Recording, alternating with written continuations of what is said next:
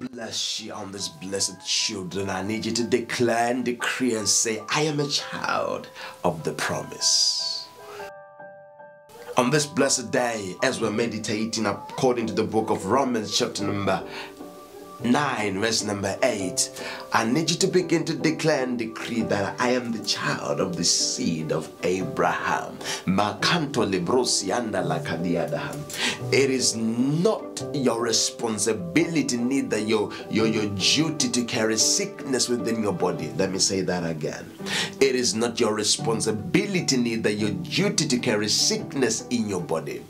It is a lie from the pits of hell. It is a lie of the devil. It is not the plan of God to teach you something through sickness. Never, never, never.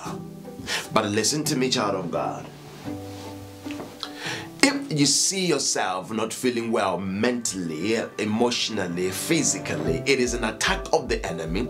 But now we understand that we are the seed of Abraham. We are the children of our Lord Jesus Christ. We are the body of Christ. We are co-heirs with Christ Jesus. And today I need you to declare and decree and to bind that sickness to leave your body and begin to claim and to declare and decree healing by the stripes of Jesus, according to Isaiah and according to the book of Apostle Peter, that I am healed. I was healed in the name of Jesus Christ. And stand and hold on onto that healing and begin to see transformation coming your way.